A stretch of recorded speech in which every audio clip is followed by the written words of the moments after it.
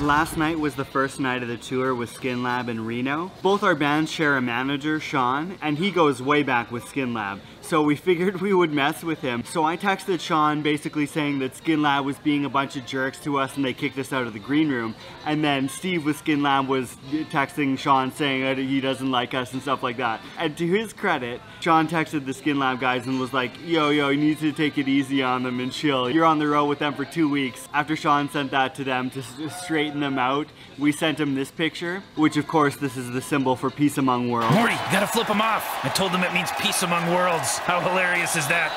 So after that, we started the drive to Portland, and it's a long way away. You have to dip from Reno down to Sacramento and then up to Portland. We've been driving all day. We just got here, kind of set stuff up. It's a smaller venue this time. The venue is about the size of the green room of the other venue. There's about as many people here, but in 33? The way to do it? Yeah, the way to go. So the venue happens to be right beside a place that has tacos. This one's a smaller venue, but there's about the same amount of people as there was last night, but it'll look way busier just because it's in a much smaller room. Big venue, small venue, either way, don't matter because I got tacos fueling me. And, oh man, especially after last night's disappointment with Taco Bell not being chill and letting us walk through the drive-thru.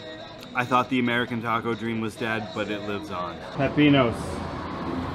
I approve. The drive up is gorgeous, except it takes so long and the show is starting, so we don't get time to see Portland, which would have been nice. Here we are, as per usual, come to 6 cities, play 6 shows, and hang out in sick alleys. The night is moving fast. We're about to go on Engage Discount Jon Snow mode.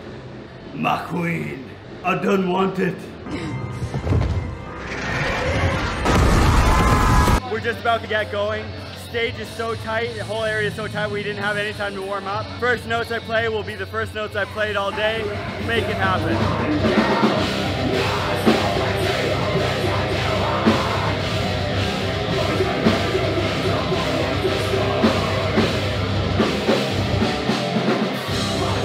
Portland was so nice. They're just carrying all our gear for us. That's kind of handy. That was such a rad night. It went really well, and very unfortunately Skin Lab couldn't make it. However, what it kind of turned into was our very first headlining show in the United States. The venue was smaller, which is not a big deal, but it was kind of cool because a bunch of people showed up and they really dug it and they were going hard for us. It's cool when like you see people in the audience and it makes their head goes through that click where it's like a bunch of people were there to see Skin Lab and they were like, we're choked that Skin Lab didn't play, but we're stoked that you guys did. One of the guys that helped bring our merch out to our vehicle, I didn't even know this, but that was Mick from 36 Crazy Fit. I remember being a young buck getting the Headbangers Ball CD and blaring at the end of August.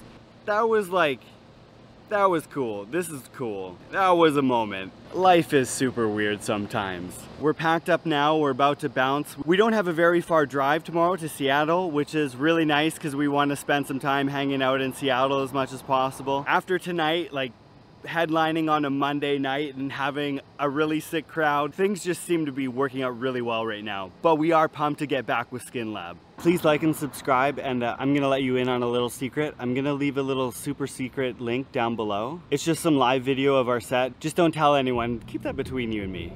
Oh hey, should add a little bit more. Just air drying some clothing after that crazy set in Portland. We linked up with some of the 36 Crazy Fist guys. They're really cool. See you next time, Portland.